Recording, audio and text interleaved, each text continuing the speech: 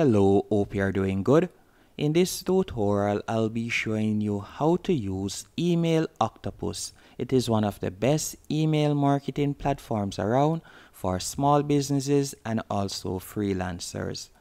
All you'll need to do once on emailoctopus.com, you can simply enter your email address and tap on Start for free. On the Email Octopus free plan, you'll be able to add 2,500 subscribers and you'll also be able to send 10,000 emails per month. Keep in mind that your emails on the free plan will be branded by Email Octopus, but if you want to remove the branding and if you want to create unlimited landing pages, you could go onto their paid plan. Their paid plan starts off at $8 per month, but on the free plan you'll be able to create up to 3 landing pages and forms. So to get started, let's tap on Get Started for free. After you have tapped on Get Started for free, you will be redirected to a new page on which you are going to enter your email address and some basic information. Then you are going to be redirected to this page, and I want you to tap on Choose below Starter. After you have done that, you are going to be redirected to this page and you are going to fill in some basic information. For example, your first and last name, your company name, and then you can also add your website URL. For this example, I simply added a Shopify website URL. If you don't have a website, you could add your Facebook page link or your Twitter link or your LinkedIn profile link. Then you are going to scroll down and you are going to choose an industry. Then you can choose the industry that you're in, so you'll see numerous options right here. So let's say, for example, I were to select e-commerce and retail. Let me tap on that. Then you'll see the option how you heard about them. That is optional. I'm going to tap on next in the bottom right hand corner. Once you have done that, you'll see you'll need to include a physical address in your emails to comply. So you're going to add a physical address right there. So let's do that real quick. Once you have added a physical address, you'll be redirected to this dashboard. And from here, you'll be able to start sending some emails. You can see at the moment they are reviewing my account. So let's simply tap on that. And then if you would like to create a landing page, all you have to do is tap on landing page and forms. Then you could tap on create. And remember, on the free platform, or better yet on the free account, you'll be able to create 3 landing pages. So let's create our first landing page. I'll simply name it test. So let's do that real quick. Then we'll tap on create. After tapping on create, you'll be redirected to this page. And from here, you can add contacts. So I'll simply tap on add contacts. Then from there, I'll add a single contact.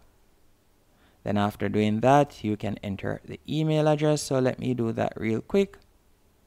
Then you're going to scroll down and tap on add. After adding your contacts, all you'll need to do now, you can scroll down. You can see that my contact has now been added.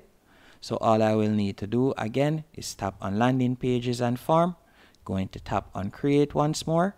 Then you will see the option landing page form. I'm going to tap on create for landing page. Then after doing that, I'm going to tap on save and next. Then from here, you can see the different landing page templates. All you have to do is choose one that you like. So let's say, for example, this one right here. After you have tapped on the landing page, you will now be able to edit it. To make any changes, let's say I would like to change the text right here. You could simply tap in the text box. Then you could type in the text that you would like to add. As you can see right here, let me do that real quick. Let's say I wanted to add simple answers. I can do that. I can also change the font size if I want. All I would have to do is highlight the font. Then you can see the different font options right there. So I could bold the font, tap right here, and I could change the font size. So let's say I want to change it to 30. And you can make any changes you want. You can remove a text box or you could edit the text box. And also right here, if you would like to add more, you can do that. So you can see right there the subscribe button. You could change that if you want. If you would like to add more fields, for example, you'd like to request their first name, you could do that, as you can see right there, by simply tapping on it. Another thing that we could do, if you would like to add text, you could add another text box. If you would like to add an image, let's say we'd like to add an image right there, we could simply drag and place the text box the image box right there, better yet, and you'll be able to add an image.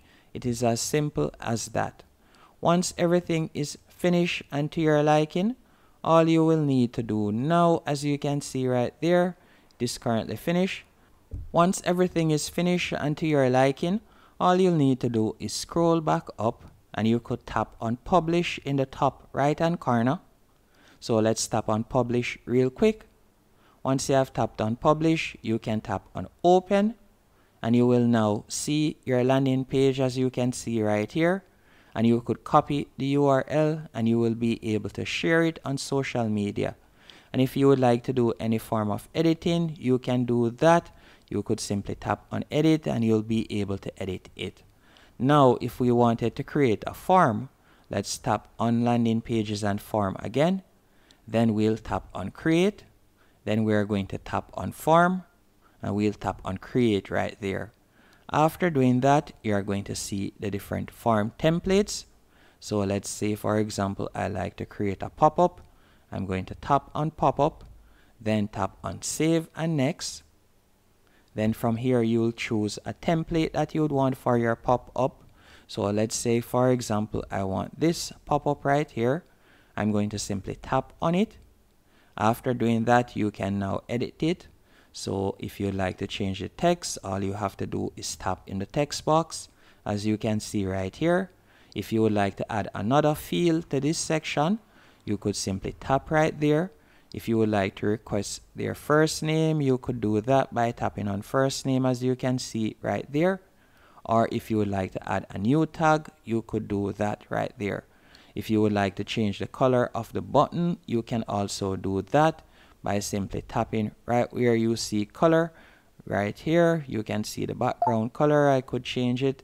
So let me scroll down and show you real quick. So let's say I would like to change it to some form of blue.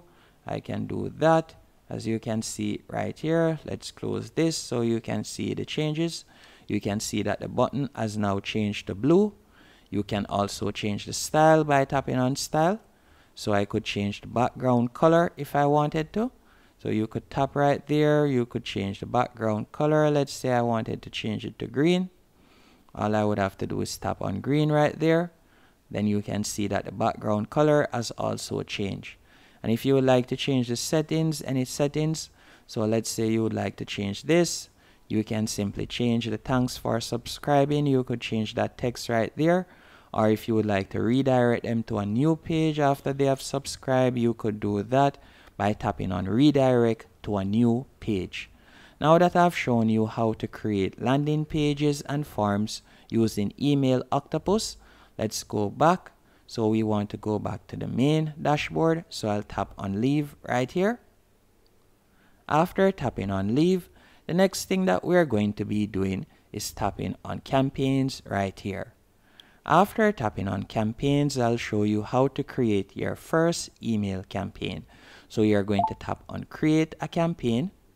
After tapping on create a campaign, from here you'll simply add the sender name. So you'll see sending from. Then you can add your email address right there. After doing that, you can add the subject and the preview text. After adding the subject and the preview text, you'll go over to the top right hand corner and you'll tap on save and next. Then from there, you'll be able to add the content. So let me simply fill in this real quick. So I'll fill in simple answers right here. Let me do that real quick. So I'll fill in this. So I'll simply add test again right there. I'm going to fill it in. After I have done that, I'm going to choose a list.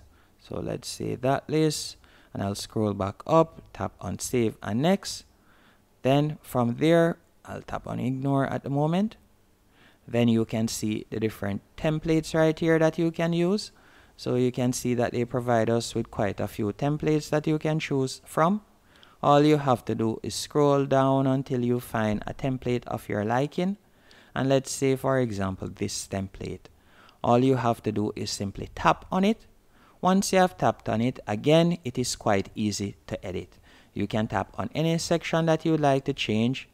And also, if you would like to add any texts or, for example, images or videos, all you have to do is go over to the left-hand menu option and you can simply drag and place it onto the page. Then you'll tap on Save and Next, and you could also send a test email if you want. Another thing that you can also do on Email Octopus is create automations. So by tapping on automations from the top menu option, we could tap on Create an Automation. Then we'll select the email list, then tap on Save and Next. Once you have tapped on Save and Next, you can see the different automation triggers that you can choose from. So you can see right there, let's say contact added. Then I'll tap on Save and Close. And right there, I've now created an automation. Then I'll tap on the plus right there. And you can select what action you would like to happen once a contact added to the list.